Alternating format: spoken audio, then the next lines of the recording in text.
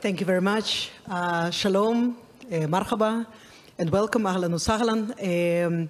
We actually celebrating these days 4 years of the beginning of the normalization process that was launched in 2020, when in June 2020, Israel was stunned, and I think that the whole region was stunned by the depth of the relations that were uncovered at the time.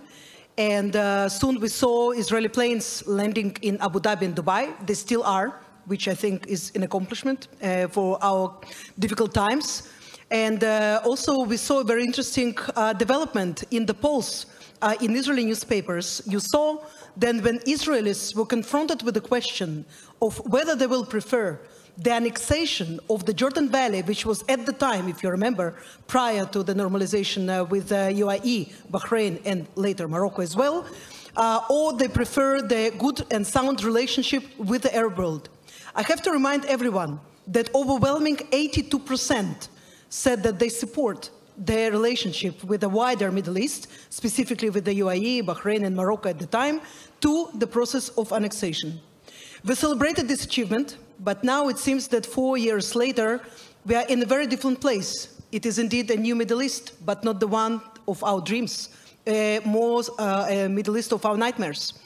So Eyal, Abdallah, Robert, and Abdelaziz, I would ask you to very briefly to talk about the situation, is the spirit of normalization as we witnessed it for the last 4 years, is it dead? Because of what happened on 10/7 and because of the war in Gaza? And if not, what are the possible developments that can spin out of these relations between Israel and the Arab world for the sake of stabilization in our region? Abdallah, I would like to start with you, please. Abdallah Junaid. Well, Ksenia, I don't think the Abrahamic Accords are at a danger. And at the same time, it is our failure if we gonna look further or again to the United States to support any initiative or, let's say, 2.0 sort of a new approach. What we need at the present time is for the region to start taking stock of its own responsibility as a region to what we can do. And what happened or what took place in 2020 wasn't normalization. It was a normal process that the region needed to take a step toward creating a seamless Middle East. Now, everybody wants to talk about probably the day after, Gaza the day after. I believe we need to talk about the Middle East the day after. What we need to do as well is Saudi recognition of Israel going to be the the jewel of the crown? I don't think so, because then we're going to be facing another problem. If that does happen, what would be Israel's position? It can't be part of the Arab League. So we need to create something that will permanently make sure that the Abrahamic Accords is growing indigenously by its own device and its own regional will. Then we're gonna start thinking about probably, instead of this or that, let's talk about a Middle East Cooperation Council, where Israel, Palestine, and the rest of the region who have already recognized Israel could form a new reality and take responsibility for the security of the region collectively. Thank you very much. Abdallah, Abdelaziz, next to you, what is the view from Riyadh? How are things looking there? We are looking at the polls and we understand that there is a huge gap between the street and between the intentions of the government to try to use the positive dynamics of this situation right now in order to stabilize the region, in order to put an end to the hostilities. Can it happen in current climate? I think it's the problem or the crisis in the region is coming from there is no direct talks between the countries, and they always needing a mediator, they needing other party, third party. The problem in the region, we not sit together as countries, and we share the same interests, we share the same enemy, and we try to avoid a lot of crises. We think about our future and our security in Red Sea and Gulf, Arabian Gulf. We have a common as a countries, and the problem is always coming from political Islam in the region.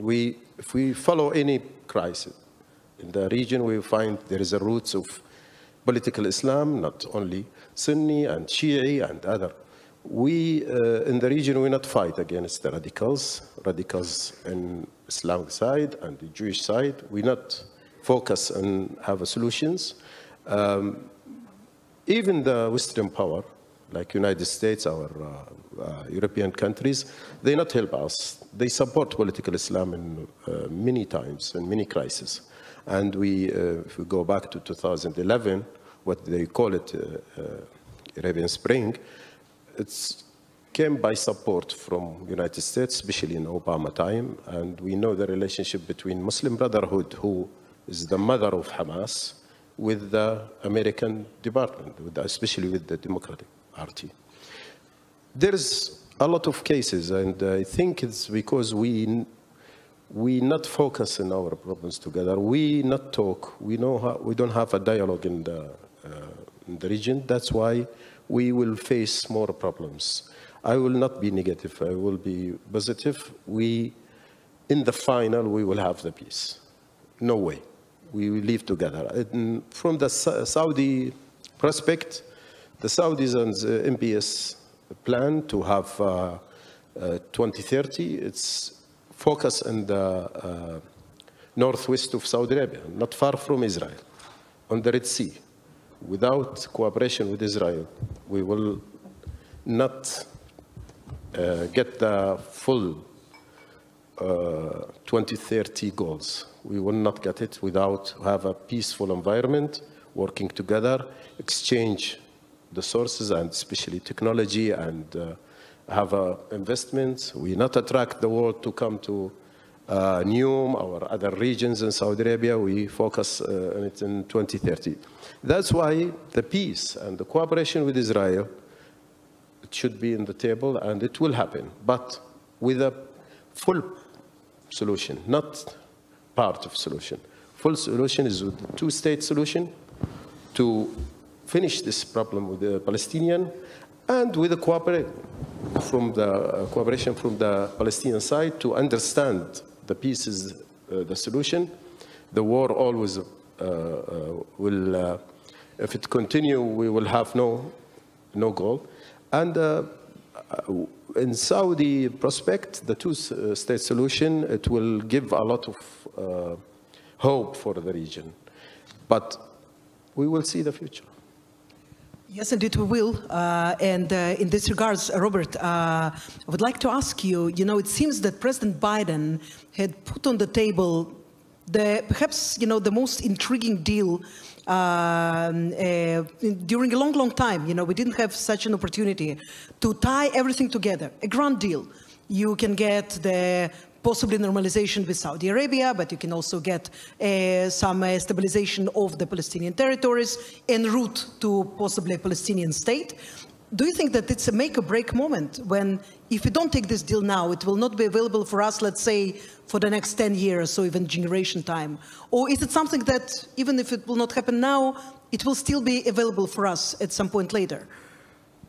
It's an excellent question. It's an honor to be here with all of you and to share the stage with distinguished colleagues and my good friend, Eyal. I would say two things. First is that it is imperative, and it became obvious to us during the negotiation of the Abraham Accords, that the overwhelming requirement for countries in the region to integrate with one another from a security and economic perspective is far greater than any threat or any obstacle or any impediment to it. It isn't something that should be done. It is something that must be done. Long-term plans shared across the region require integration with each other. And this demand, I think, drove and manifested in the Accords, and I don't think that that has changed. To your direct question, I would say that it's important to do these things correctly. It's important to do them right. It's important to exercise patience, because if you do make a mistake, it's very difficult to go back and reverse that, especially when you're building trust and confidence with new partners.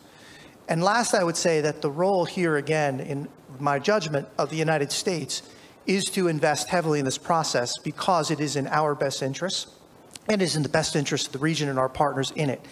And that is the animating factor behind it.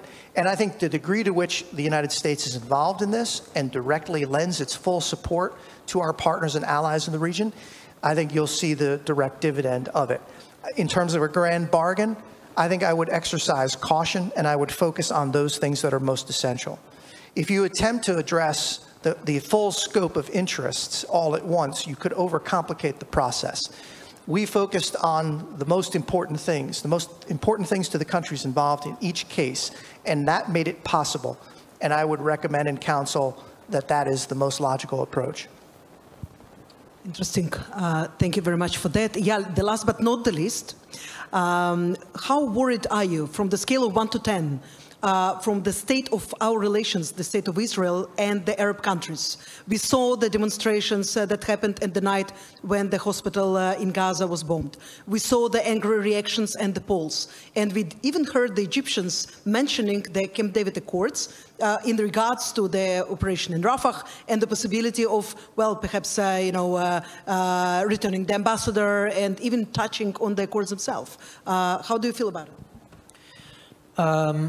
So first, I'm happy to be last and to welcome all of you, my friends, here to the stage. And Rob, indeed, the things we're able to do together in the past, I think are a symbol of things that can be done in the future. Look, I think the most important answer is actually sitting on this stage. That the fact that my friend Abdallah and my friend Abdelaziz are here on this stage with us, in an event that is public to the audience, without them or their governments feeling that this is inappropriate, I think gives the most accurate answer to your question. I do not feel worried about the relationship between Israel and the Arab friends and the pragmatic countries in the region, because, as Rob said, this has become something that is fundamental interests of their national security. They have recognized that Israel is here to stay long ago, but even more importantly, that there are things, fundamental positive things in relationship with us that are there. Now, of course, there are issues, and there will always be issues.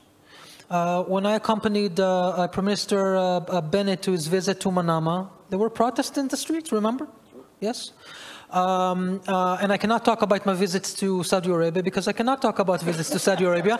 But the fact that I can't also say something about the inability to do this publicly. And this was in good times. So of course now when we have a war that has been going on for 263 days today, this is the case. But I have to tell you, on the first day of the war, I was actually in Abu Dhabi, in an event. In the evening of the 6th of October, I was there with friends to commemorate 3 years for the Abraham Accords. It was an amazing evening with Emirati friends and American friends and Israeli friends, and we were talking about the prospect of this to the future of the region, to the future of Israel. Of course, the day after looked like it was, but being there in Abu Dhabi on October 7, surrounded by people who actually care, who understood immediately what was going on, and understood immediately who are the bad guys and who are the good guys, and who have the right to defend themselves, and what is the joint threat to their national security as well. And I'm sure that this sentiment was in all of the other capitals of the pragmatic Arab countries in the region. This is the fundamental thing we need to all to remember, to reside to, and to promote as we move ahead. It is a difficult time, it will pass, and we will need to bring the bridges back and to build from this relationship, because fundamentally it is very strong. Thank you very much, Eyal. And this is a great point, of course, optimistic point. Of course, I will remind everyone that since the beginning of the war, and we can say, inshallah, not one Arab state canceled peace treaties and withdrew even ambassadors. And all of them are in Israel. And so, of course, the Israeli ambassadors are in Arab capitals. Abdallah, I would like to take your point on the responsibility of the region. For a long while, region did feel responsible. It felt responsible for the Palestinians in a non-productive way by saying, for example, the triple no to peace, to negotiations in the Khartoum conference during the Arab League, 67.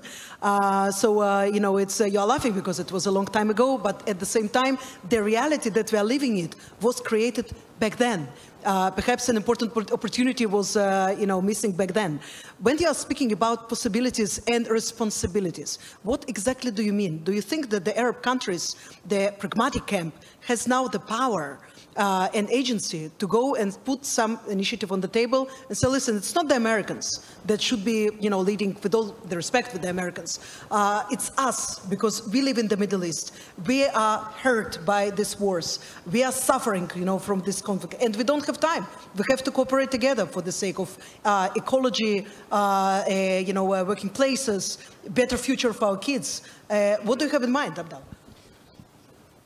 Ksenia, let me say this.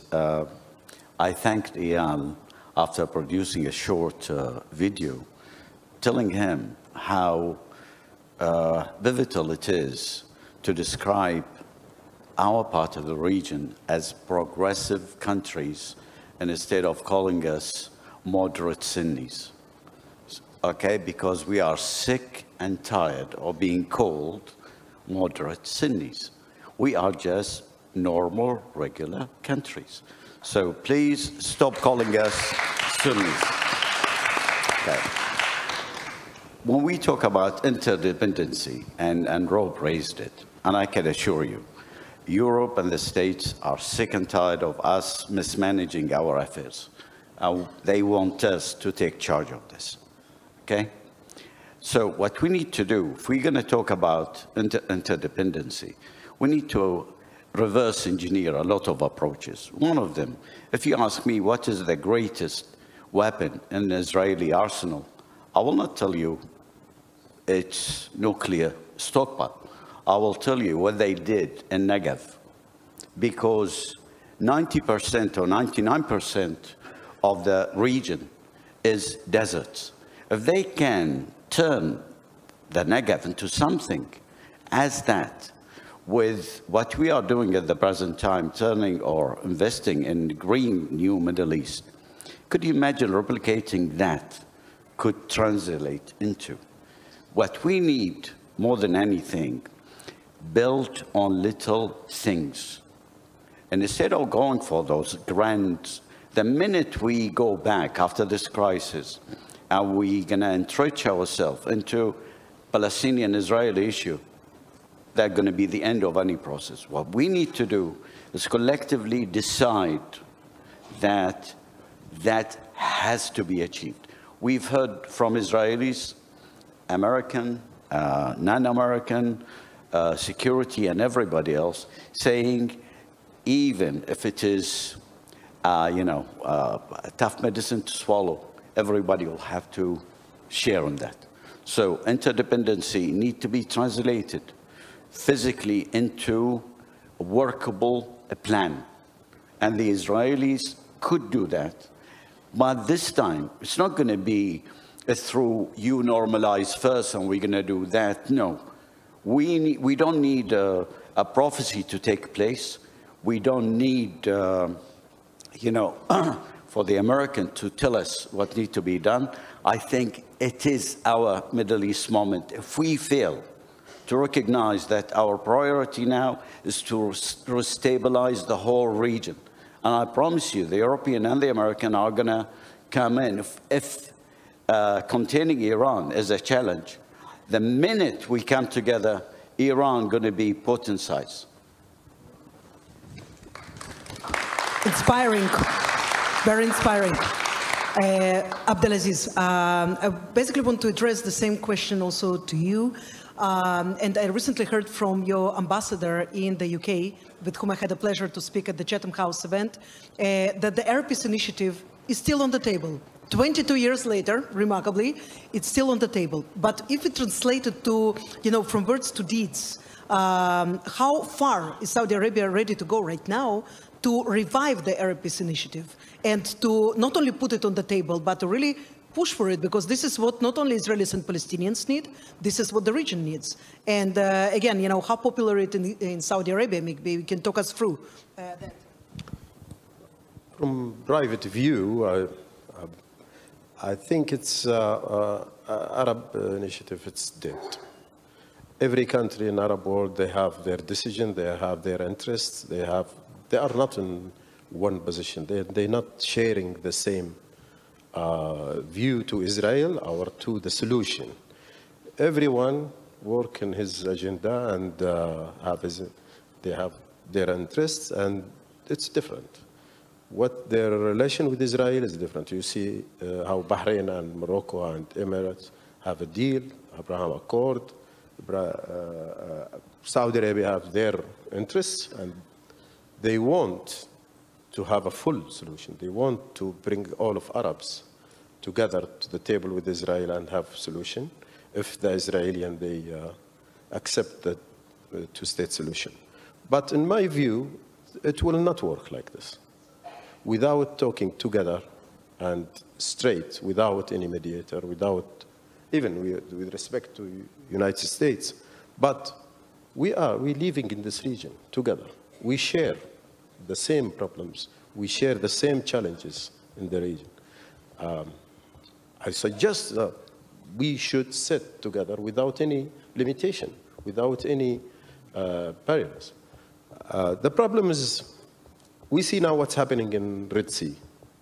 We have ports in Red Sea. We have Egypt. They have shortage now of income because what happened from Houthi to the marine ships. But without solving the problems, climate change, sharing the technology and our investment challenges, our education, health, many problems, we face it in the region together. But we don't share it. We're just sharing, fighting each other and hate. And we need to sit. We need to negotiate through United Nations, through the American, but still without talking together, facing together, have a dialogue together, we will not reach a good point in this region. Abdelaziz, I have to ask you a very specific question, because this is something that is extremely popular in Israeli news shows and talk shows, and then I will go to you, Eyal, with the same question. Arab peacekeeping force, that is a very, again, popular issue in Israel, and many Israelis perhaps believe that is something that the Arabs are dreaming to do, and they are ready to just embark on this journey any single day. Do you think that it's possible? Peacekeeping force for Gaza that will combine from Arab armies, soldiers, and so on? No, I think the Arab, they will not interfere in this case. This is a problem between Palestinian and Israeli and Iranian. The problem in Iran, the problem starts from Iran. The Iran behind all of happened in Gaza.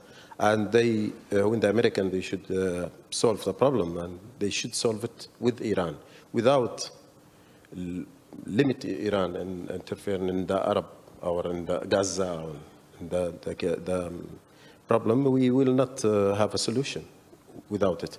Why we come to keep a peace for Israel, and we don't interfere, we don't create a problem? Why we pay the price?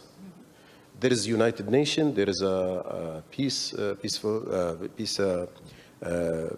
force in Lebanon, between Lebanon and Israel. Why United Nations not coming to Gaza? And there is a lot of, but to work as Arab countries to be in Gaza without solution, It not will.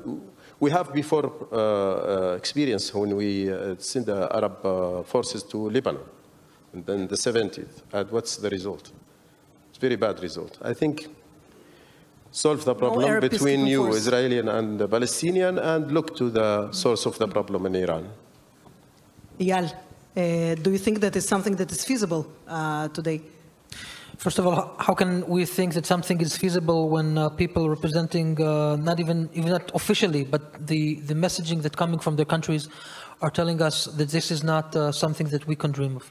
And I have to say, the more I hear our government talking about unrealistic solutions to this problem makes me very, very worried. Because what we should have been doing for months now is to understand that this is not a question of the day after. This is the question of today and of yesterday.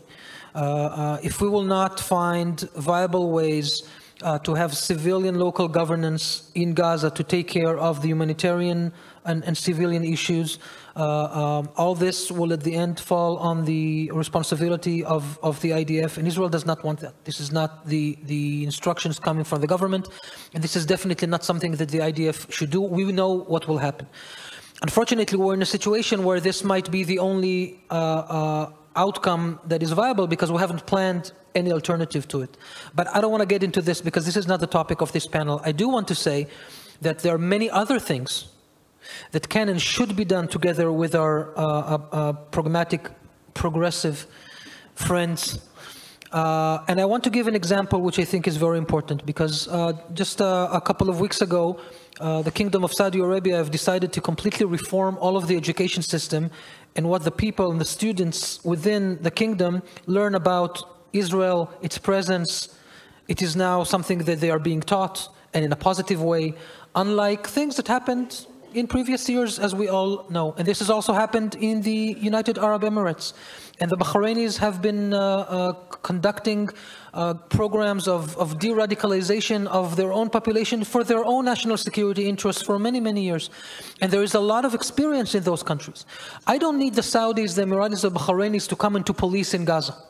This is a war that we need to fight, and we need to take care of the security of our own people. But there's so many other things that can be done. And I have to say that the more I hear that what the government, what the Prime Minister is looking for while normalization with Saudi Arabia is to have the least demands on the Palestinian issue, I say the contrary. No, I want more issues related. I want to harness the capacity and the resources and the motivation and the experience that specifically the Saudis have and their authority in the region as a leader of the Arab world to engage in this and to help us solve those issues. Eyal, thank you very much for that. Robert, Iran was mentioned here, the big elephant in the room, the enfant terrible of the Middle East. And we see how Iranians terrorizing, certainly us in Israel, and of course their neighbors in the Arab Gulf and other countries, you know, through their proxies and through their malign organizations. What is the American role in confronting Iran, in perhaps taming Iran and not allowing it to go along with this plan? Because we don't hear a lot about Iran, not from, by the way, from the Israeli officials, but also not from the American officials lately. And it seems that indeed we'll have to look at the source of the problem, the root of the problem, which is the Islamic Republic of Iran. There's no doubt about it. And having spent, as Eyal and others have spent a lot of time invested in this, confronting the problem from Iran, it pains me to see the circumstances that we find ourselves in, and we shouldn't be surprised that chaos follows. They're being allowed access to unlimited resources. That has to stop. It can be stopped. It has been stopped. It must be stopped again, because what they do with resources is they threaten all of us. All of the surrogates and proxies are dependent upon resources provided by the Islamic Republic. Second, they have to be confronted. Deterrence has to be restored. The problem with a heavyweight boxing champion engaging in a combat in Yemen with an unranked, unaffiliated boxer is you've got to win. You cannot lose a fight when you're fighting an inferior opponent. Not only is world shipping being diverted, but we are paying for the process. It's costing us now over $2 billion so far, which makes it doubly insulting. this has to be addressed. And fundamentally, this is what made the accords and cooperation possible. It's not Iran per se, it's cooperation on dealing with the primary security threat. If you don't take care of first principles, you can't get to second. Gaza is going to be eclipsed by whatever happens in Lebanon, and all comes back to Iran. And so the United States' role in this is to lead an effort to deny them access to resources, to restore deterrence and confront them everywhere they are, and then to work together collaboratively to roll back the axis of resistance. And only then will we be able to live in peace and pursue prosperity. And that's the point.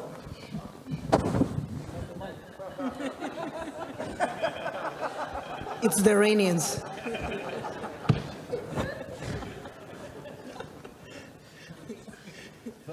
I started with a tomato and now I almost give Rob a hug.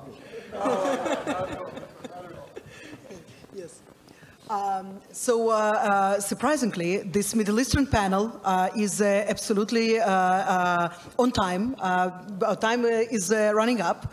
I would like to say just that this whole, just Eyal said, this panel of Israelis and Bahrainis and Saudis and Americans, the mere fact that it's taking place in Israel today, it's a win. It's a win for peace. It's a win for pragmatism, and it's a win for moderation and for life itself. So I think applause are in order.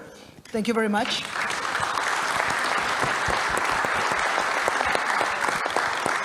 Thank you. Shalom and salam.